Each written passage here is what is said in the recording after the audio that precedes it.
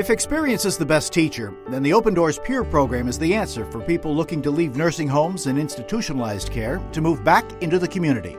Peers are there people who have already been in an institution and are now living in the community.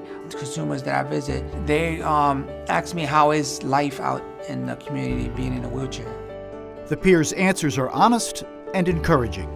I tell them that at first it's a little nervous, but through time and you adjust to your environment and learn how to adjust. I kind of am a point of contact to the outside community, to the outside ideas of what's possible.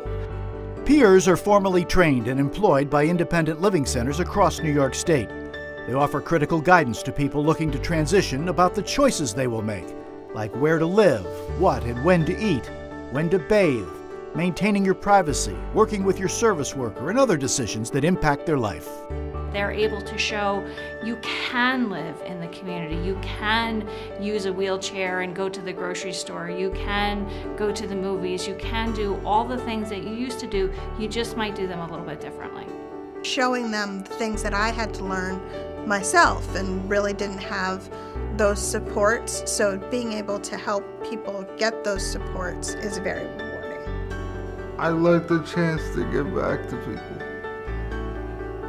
because I've been in some of the same positions and now I can get back to them. Perhaps the biggest thing peers bring is someone to relate to, like bonding with a fellow military veteran.